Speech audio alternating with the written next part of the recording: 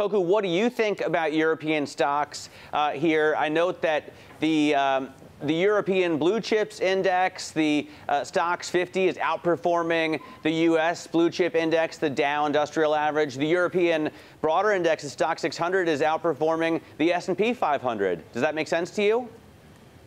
Well, I mean, it's clearly a very strong rebound from a very difficult December of last year. But one of the things you have to remember is that low interest rate or negative interest rates remain a drag on banks in general. And this is one of the things that is needed for a sustained recovery when it comes to the European sector, or European stocks in general, which are very banks heavy. That being said, clearly the positioning and the pessimism when it comes to Europe is at a extreme, and you could clearly see this sort of bound continue. But ultimately, you sort of get the valuation you deserve. It's all depend on how much return on equity you're able to generate versus your cost of equity. Kokou, we talked a lot about bank consolidation yesterday. Deutsche Bank and Commerzbank, of course, we see those two stocks falling today after gains in yesterday's session.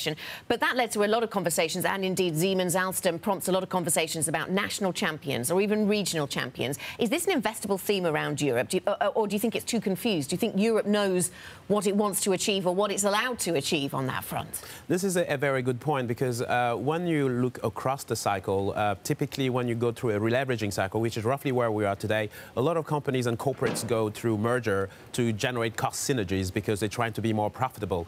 When it comes to financials, clearly the pressure is on regulation. There's a regulatory pressure on capital. So when you're too big, you ultimately have more operational risk and you have to take more capital as well. So it all depends on the European Banking Union ultimately to see whether merger can generate profits and synergies by being able to sell and trade across Europe. And this is where we need to see more progress being done. Yeah, still a long way off, isn't it, European Banking Union, Kokou? I mean, you hear from the regulators that the executives should be doing it now, cross-border mergers. But when we talk to the executives, they say there's no way, they just can't do it with these rules.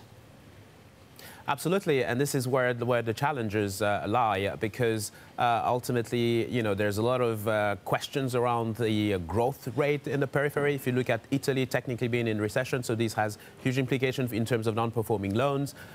So I think this is where we have to be sort of more patient and wait to get more progress on the regulatory front to see M&A be more sustainable as an outcome. And what role low interest rates in Europe? I mean, a lot of people talked about yesterday, okay, bank mergers might cut costs, but it doesn't change the low interest rate environment. Some, including the Bank de France governor, talking about how low interest rates may be a part of the problem now in terms of generating growth for Europe.